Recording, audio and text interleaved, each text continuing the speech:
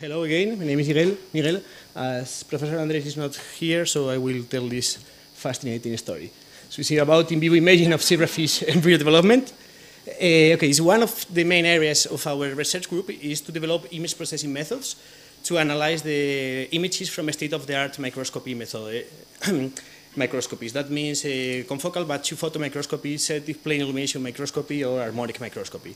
And this with the overall goal of understanding the systems biology from genes, cells, to organs or individuals. And we have this project, which is the Digital Embryo Project, which is building kind of Google Maps of embryo development. That means from the first cell of an animal model, which can be a zebrafish or a sea urchin, we want to track the position and the lineage of all the cells of the embryo. So we build the lineage tree, and we know also the shape or some genes that are expressing, things like that.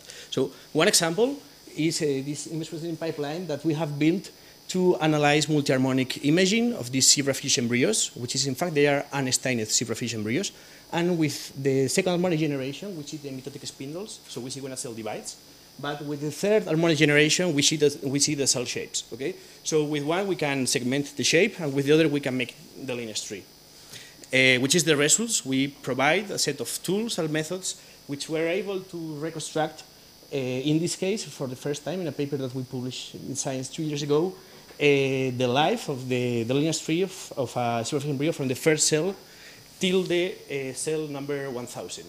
Okay, so we have all the coordinates of all the cells of the embryo and all the shapes, and we can see, which are these underlying processes which are organized in time and in space that make the embryo. And then some cells start to move and form the eye, others form the heart. You see the blood cells, so you really can understand what's going on. It's like the tree of life.